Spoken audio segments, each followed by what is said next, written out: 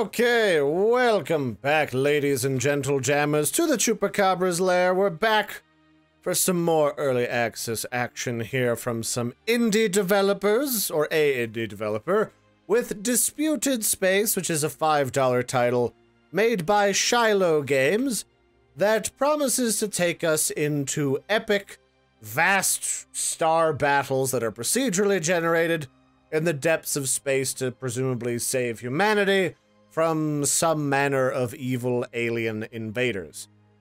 I checked this game out because it was cheap, and I figured I might as well just buy a game during the Steam summer sale, back when it was only like available for like $1 or $2. And when I booted it up, I noticed that this game actually looked like a prototype for a game I played an eternity ago with this spaceship here, the space station. Which makes me wonder if this is the same developer or if this is just a really popular stock asset that people get a lot. Either way, that one was about controlling fleets. This one's about controlling a singular small starship in a battle. So I'm going to click new. We're just going to go to, I guess, slot 1. We're going to play in arcade normal mode. And that's about it, really. I guess we're warping in. Earth is under attack. Whoa. Well, okay. We are having a heck of a time. So there's an enemy bomber. Where's Earth? Oh, hello, Earth. How are you? How the kids? Looks like you're a bit more full on people than the last time we met. Good for you. Looks like we're over Europe right now. I guess we just have to blast away at these ships. Which one? Okay, there's the enemy bomber. Let's use right-click to launch a couple of missiles. And essentially all you really have to do in this game at present, in its current stage of development, is you blast ships in 0G, and you try not to explode, ostensibly. Then you rinse, repeat, and do it again. You explode, you die, you blow up other things and make them explode, etc., so on and so forth. Now, one thing I can say is this game can feel a smidgen overwhelming at present, where there's just an ass ton of enemy vessels here that you can select from to shoot, while at the same time, it doesn't necessarily feel like you're having any major impact on the battle. Like, it just kind of seems like you're generally involved in a large clusterfuck, and that you're just kind of dinking about. Which isn't necessarily a bad thing. I mean, in a lot of dogfighting simulators that even felt particularly good, that's how I always felt. But at the same time, like, I feel like you could be given a mission with a variety of different ships and guns and weaponry in order to, like, take out that mothership or take out this capital ship or go and defend this particular ship. Because right now it looks like we've just been given free range to go and dink around generally in the battle, and if you were in a proper strategic immersive military battle, I feel like you'd be assigned to a squad of some variety and they would expect you to go out and accomplish a specific mission objective. So right now, you're just kind of flying around, looking at all the cool graphics, looking at all the swanky stuff, and enjoying the fact that it is, in fact, quite a bit optimized for modern games and rigs, because I'm getting a solid 90+ FPS, often 120, although down to almost 62 when I'm staring at all these crazy particle effects. So let's go blast the pants off of this alien frigate. Alright, got you. And then, I guess this is all just the same kind of design, so these must be human ships. The only difference is they're made out of, like, a different colored material. So I'll just help blast the pants off of these ships. Maybe I can... Can I disable these guns? I wonder how modular the design for this game is. It looks like it's all or nothing for a lot of these vessels. Like, you can shoot the pants out of the gun, but the only thing that'll really happen is eventually the whole ship will just explode. But it does look like they kind of have like a texture on the hull to try and indicate that this thing is shielded. And then, of course, this is our primary defense station right here that provides all of our tactical support, which is kind of neat. This is definitely the same model of station that I played with before, but the story of that game was you were trying to, like, defend some settlers at a station in a faraway system from an enemy faction. What is going on with this ship? It's, like, twitching everywhere. This is not immersive at all. This is just obnoxious. Like, I like being able to strafe in a dogfighting game. It makes it easier to play if you're not really familiar with a lot of dogfighting titles, but that is ridiculous. I'm not gonna be able to shoot that down to save my life. So I guess we'll just blow up all these bombers and hope for the best, honestly. Oh, we have exploded. But it doesn't matter, there's more of me to go around. Let's just launch all our missiles. This is just ridiculous. Okay, they're trying to blow up the station.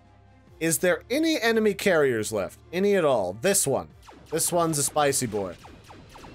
Ah, screw it. I'll just blow up some fighters. I'm sure it's fine. Yeah, this doesn't really feel like a dogfight. It just feels like a bunch of alien ships just lazily listing around, shooting at something by bobbing and weaving back and forth in weird directions. Because I can move in all cardinal directions. Forward, back, side to side, up, down. I can rotate and revolve. And my afterburners that kind of jet me forward and faster in a specific location or a specific direction don't seem to give me that much more speed to help me dodge or anything. Huh.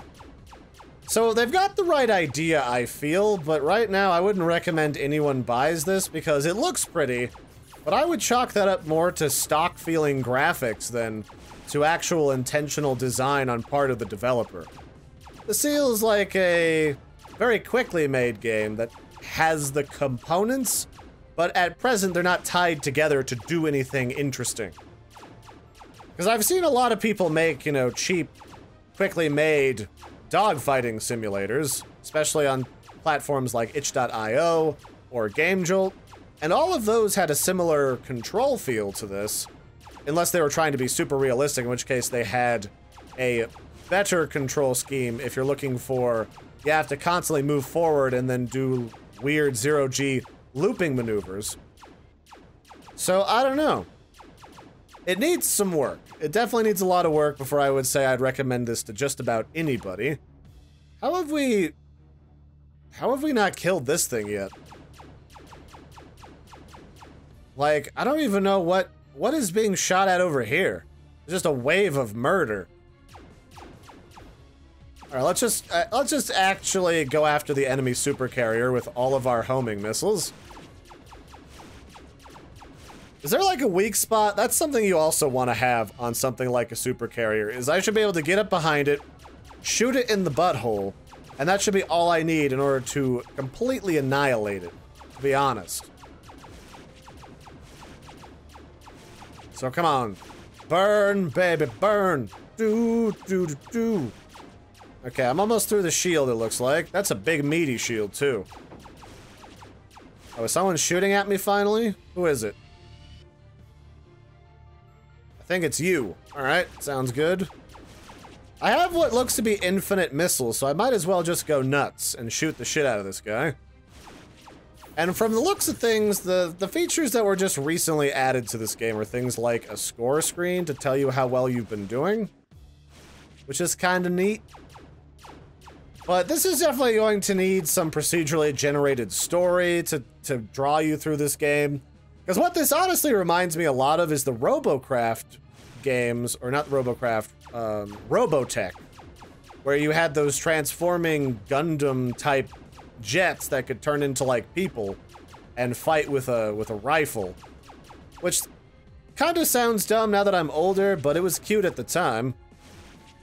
And that had, like, not a great story, a kind of generic invasion story, but at least it gave you something to do to kind of explain your objectives and the reason why you were going after certain targets in the game.